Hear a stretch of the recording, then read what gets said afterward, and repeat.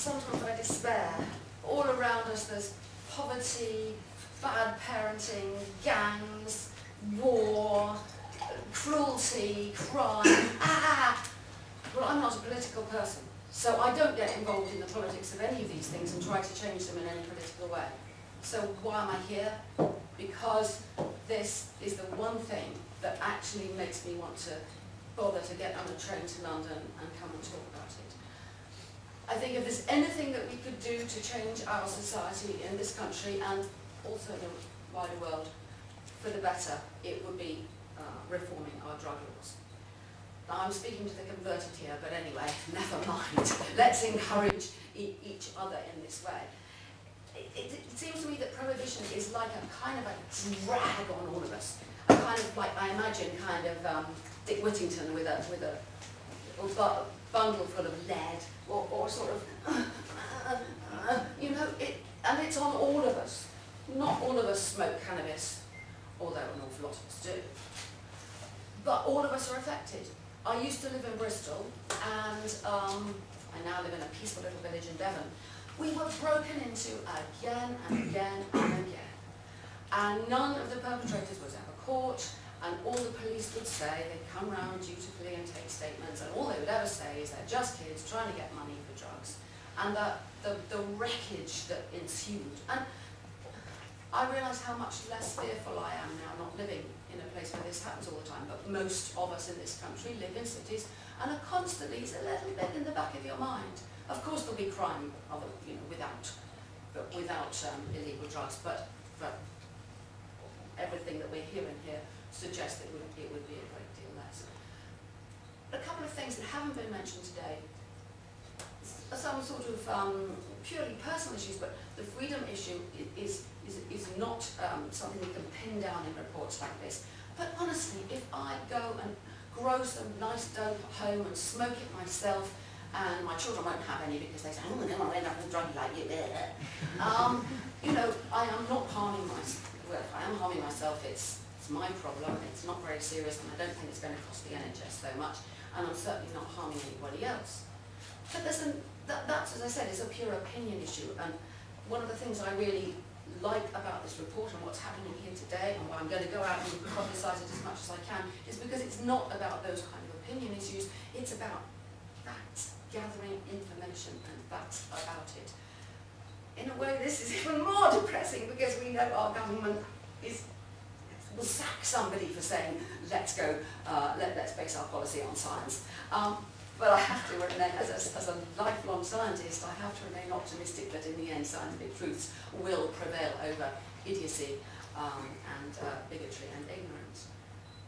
Another point that hasn't been mentioned by anyone else is the pure class and racial unfairness of prohibition.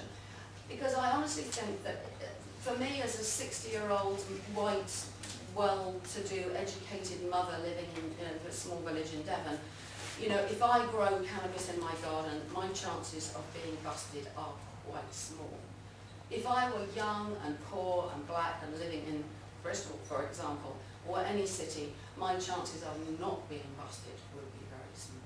And that really makes me angry. I mean, lucky me, but you know, it makes me angry.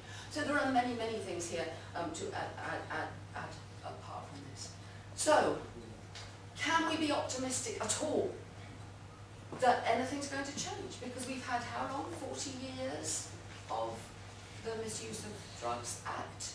We've had every kind of human kind of stupidity, ignorance and refusal to accept the facts. Here we're presented with the most fantastic schemes that could really work, and we know that, well, we fear that nobody's going to listen. Will it change?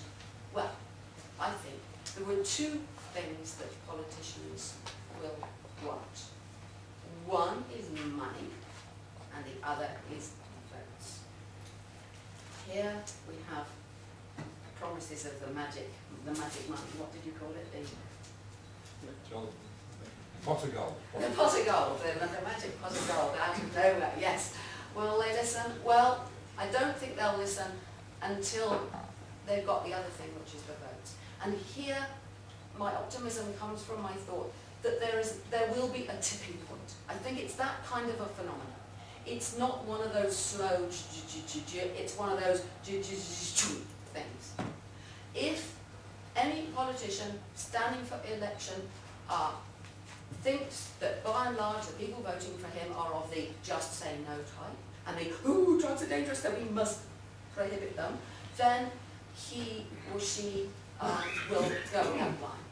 What it requires is there are enough of us ordinary people who are going to vote to make our politicians think, I might get more votes. And even, can you imagine this? Can you imagine, let's say next year, let's say, or whenever the next election is, in a few years' time, the politicians, the candidates clamouring to be the one loudest saying, I'm going to be the one at last to sort out the cannabis problem, and we'll get more money, and you know, you can have bigger pensions, and they'll be clamouring to, can you think that's going to happen?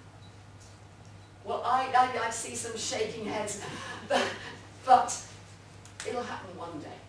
It's got to happen one day. This horrendous burden, this great weight that we're all carrying around, it just becomes heavier and heavier. At some point we're going to have to throw it off. But maybe it'll be sooner than later. So all I can say is I urge all of you, just get the word out, keep talking. There's nothing very dramatic we can do, but if every friend we tell other people, and we can actually change the number of people who will vote for someone who will get this done, that's the best I can think of. That's how I managed to go to sleep at night, not too depressed and a little bit hopeful.